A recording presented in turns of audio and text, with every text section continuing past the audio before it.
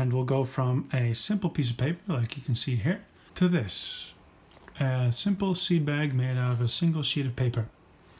Let me show you how to make one.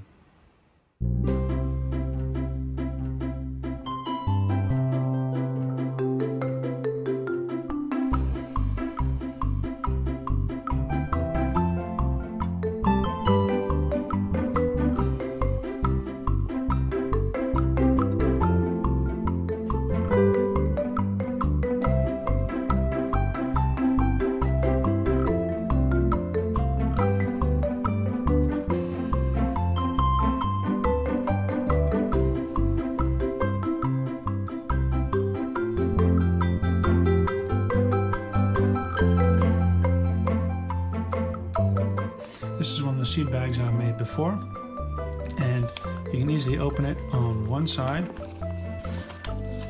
like so, and then you add your seeds into it. So then once you have all the seeds in there you want, you simply close it up, and there you have it.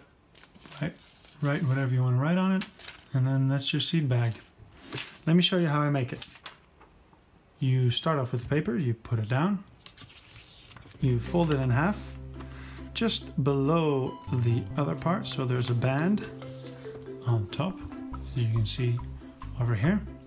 You'll then fold that band over the other piece, over the other half, and then you'll fold that one again.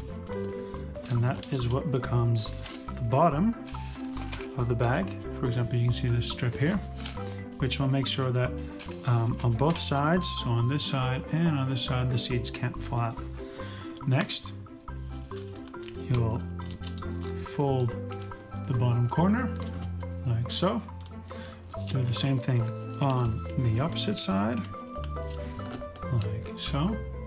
Then you unfold each of these sides, and then you flip the paper over to the other side. Now you take the top corner and then you fold it all the way to the end, and like so. And you can see it should align with the fold that you previously made, because that's the part that you then take and then insert behind the band that you created.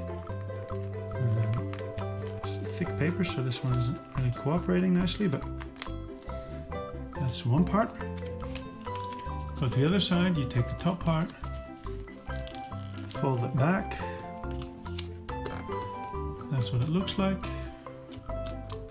And then you take the bottom corner and then you kind of fold it in there in the bottom.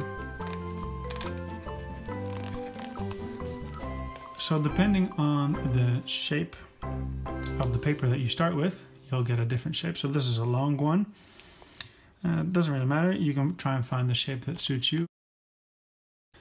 As usual, thanks for watching. And if you have any tips or tricks, feel free to let me know. Thanks.